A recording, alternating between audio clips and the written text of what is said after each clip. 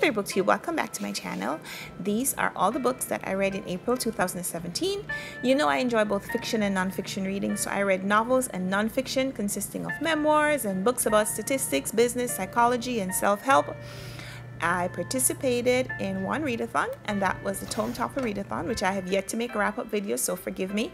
But during the month, I read some long books and some short ones, so overall, I read a little over 4,000 pages. I visited 4 different countries internationally through books. Now let's talk about my fiction reading. My first fiction read was My Name is Lucy Barton by Elizabeth Strout. This was a very well-written narrative of a young woman who becomes ill and is hospitalized, and her mother, from whom she's been estranged for several years, comes to sit by her bedside for several days. And the conversations they have expose the nature of their strained relationship as well as the cause for the rift. Elizabeth Strout writes very emotionally moving pieces, and this one was no different. Next, I read The Book Thief of the Tome Topper Readathon. This was 550 pages about a young 11-year-old girl named Liesel who goes to live with a foster family during World War II. And the unique thing about the story is it's narrated by Death, so there's foreshadowing as Death explains how he knows this little girl so intimately and the times of her life when he shows up. The Book Thief is about passion and religion and humanity and inhumanity and relationships and love, and although the main characters are Germans, everyone is portrayed as a victim of war, not a willing participant, so it's very readable and emotionally driven no matter what your background. The other novel I finished during Tome Topper was A Time Traveler's Wife by Audrey Niffenegger. I did my first buddy read with Jolien from The Fictional Reader. The story is about a man who develops a chronic displacement disorder following a traumatic event, and he's able to travel back and forth during time and meet his wife as a child. I followed this one up with Eve Out of Her Ruins, written by Ananda Devi, who's a writer from Mauritius, which, if you don't know, is one of the islands on the eastern coast of the African continent. And the story is set in the slums of Mauritius, and the narrative flips between 4 different teenagers who are just trying to survive the violence and desperation of their circumstances. It is a haunting story, and I can't wait to tell you more about it. Everything is Illuminated by Jonathan Safran Foer was a complex read.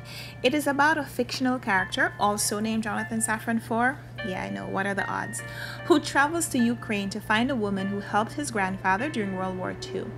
The novel is an example of epistolary fiction in that it is told mostly through letters exchanged between Foer, the character, and his translator.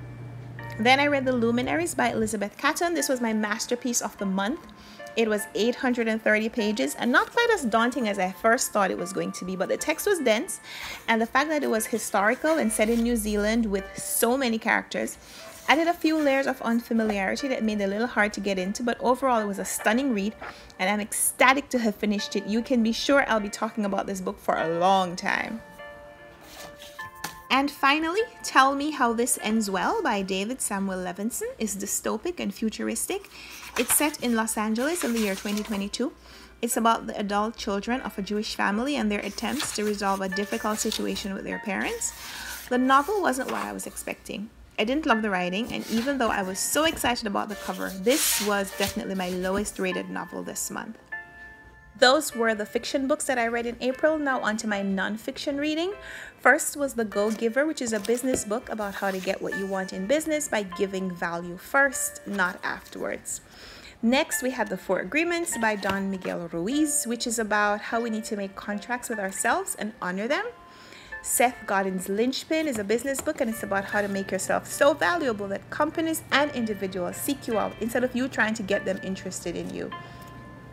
Man's Search for Meaning was written by Viktor Frankl, a survivor of the concentration camps in World War II. This book is about the horrors he endured, but also not just about how he survived, but why, and how others can focus on their purpose to get through difficult times. I read I Know Why the Caged Bird Sings by Maya Angelou, which is her first autobiography. She wrote 7.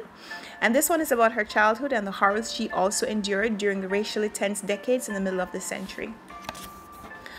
How to Lie with Statistics is exactly what the title says. The book explains the statistical methods we can use to describe groups and how we can use each method to creatively represent just what we want the data to suggest. This is a pretty old publication. It's from the 1940s, I think, but Bill Gates listed it as one of his favorite reads last year, and I just had to check it out. And I rounded this out with this book written by YouTube superstar Glozell, where she tells her story and gives advice on how to live out your dreams too. And that's it. Those are all the books that I read in April.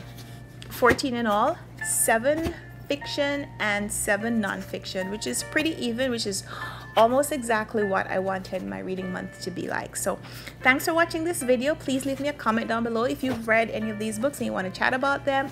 And until next time, happy reading. Bye!